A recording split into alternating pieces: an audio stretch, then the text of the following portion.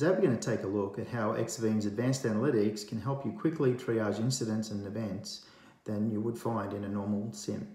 Let's look at a normal SIEM and look for an alert ID that our help desk have given us.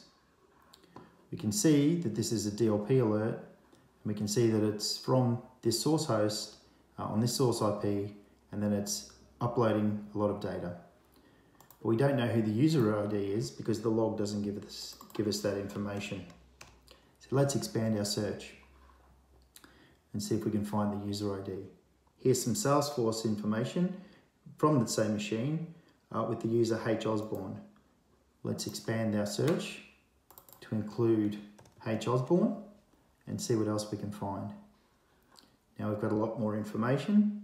We can see the Salesforce logon. We can see that within Salesforce, he's viewing a contact.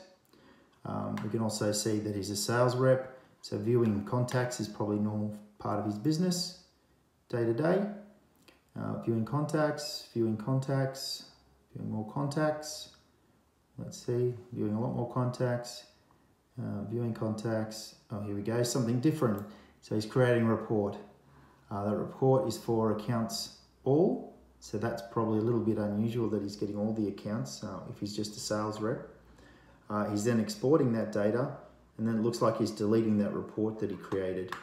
So that's a little bit suspicious that somebody creates and deletes reports within a short period of time. And we'll have to check out if that's something that he normally does or his peers normally do as well. If we look down further, there's Office 365 activity. It looks like he's looking in the sales documents folder for competitive information. That's possibly normal behavior for him. We don't know, but it is sales information, and here's a sales rep looking at more documents, RFPs and videos, and that's it. We'd need to go onto our second page and continue the search. So let's jump over to Advanced Analytics and see how we'd do the same search. Let's look for that same alert ID, and this time what we find is we've already got the information that we need to hand. It's Howard Osborne, and he's a sales rep. We can see that the VON2 DLP alert is here, and we can see that that alert is in a session that we consider to be high risk. Anything above 90, you should investigate. So this is 379. Let's take a look at the timeline. Here's our original DLP alert that's got some points of risk. Let's scroll back in the timeline and find out what's happened. So here we can see there's a USB copy to this device. We can see that he ended up downloading all of those sales documents, and that was him viewing the sales documents there. If we scroll back further, we can see the create report, export report, and delete report in Salesforce.